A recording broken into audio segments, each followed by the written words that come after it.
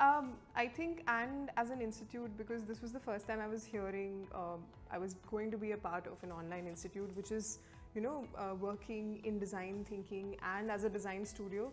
So I never thought that design can take place online, design learning can be online, and just made it so structured, and the learning is so beautiful here that as a mentor also I just feel that everything is, right there, and it is structured, and you are just, flawlessly, everything's working, the system is so well designed, and students get to learn so much because the facilities the institution is providing is flawless for a design studio to take place, So I think it is a very good interactive learning place that sometimes even in offline studios you miss out, because it is very hard nowadays to have collaboration coming into picture.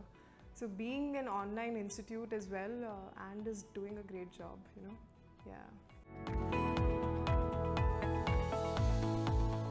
I think over my career, design has evolved. I mean, design has always been a part of other industries as well, more than aesthetics, But nowadays, when you see UI UX coming into existence and user experience design taking place, sustainable design taking place, people are, there's more purpose that design is providing to every industry now. It's adding that purpose, and depth to every industry, because like people say that every organization is a brand in itself, and it is well designed.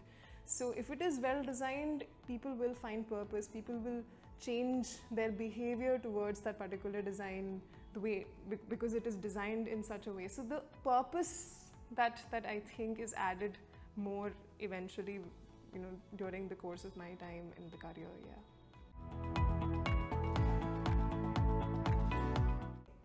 I think collaboration is something that is missing.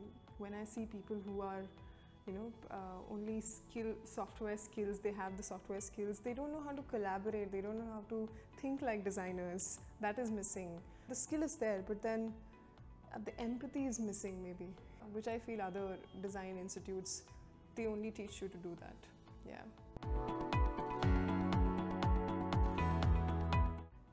That we shouldn't be thinking too much when we are building our portfolio, because I mean the amount of work that we produce as students also hold a lot of importance, and I've seen in students that they feel that अभी तो हमने काम नहीं किया है, अभी हम experienced नहीं है, तो हम अपने portfolio में ये कैसे डाल दें?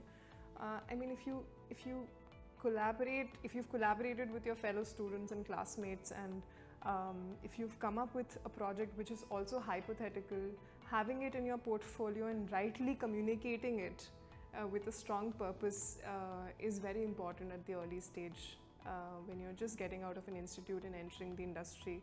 And being true about yourself in the portfolio. You shouldn't be hyping too much, you shouldn't be saying that, oh, I'm a very huge or a big designer, and you should just, make sure that you clear it out that you're a student, you're just about to start, and these are your school projects or institution projects. So that is something that need to be true about where you stand as a student.